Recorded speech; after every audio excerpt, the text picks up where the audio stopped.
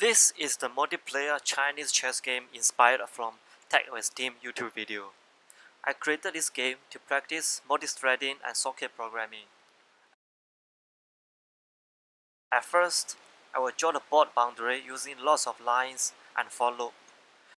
Then I will render the text at the correct position to be chess pieces.